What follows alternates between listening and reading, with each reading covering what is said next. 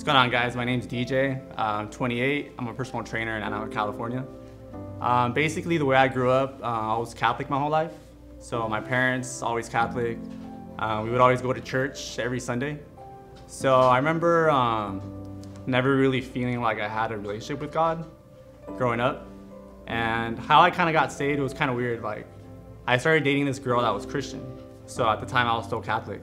So I just remember, like, we would have like conversations about like God sometimes and like what she believed, like what the Bible said and all that.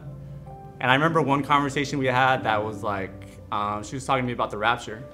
So at that point, like, I didn't know anything about God. Like, I had done my like confirmation, like I was baptized, but I literally had no relationship with God. So that conversation kind of like opened my eyes as far as like, really, like that's really true. Like I didn't even know about that. So it was kind of weird. Like, we didn't really date much longer after that. Like, we just decided to become friends. But just like those few times that we would talk about that was enough to like get it inside my head as far as like kind of questioning like what's really true as far as like what I kind of learned from being Catholic and like what she believed. So I remember just like trying to seek answers for like the next couple years after that. And I remember one of my friends used to go to Calvary Chapel in West Grove. So I asked him one day, like, hey, like, do you still go? Like, are you gonna go this Sunday? And he told me he was. So I was kind of like debating on going because I felt like if I went there, it would kind of be like I'm betraying like being Catholic. So I kind of, I remember asking a priest about it at the Catholic church. And they were like I was telling him like it would be bad if I go there also. And he just said, what did he say? He's like, no, you can go, but as long as you still keep coming here, then like you can still go over there. And like not even that made sense to me. So I'm like, yeah, I'm just gonna go like see how it is.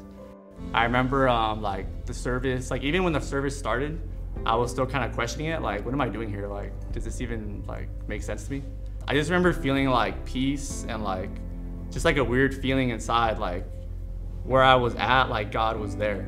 And that's kind of when I knew like what was really the truth and like stuff like that. But like that day, that service, like God really spoke to my heart.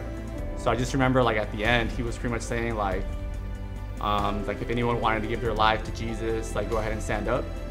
And I just remember like feeling like God was like knocking on my door that day. So I just remember standing up and like, that was pretty much it for me right there.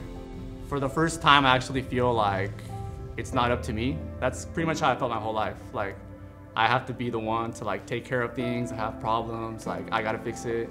And it was always frustrating when I couldn't do that. Since obviously like now I just put my trust in God. Like, he gives me peace about it. Like whatever happens, like I know he loves me and he's looking out for me. So it's just been great after that now.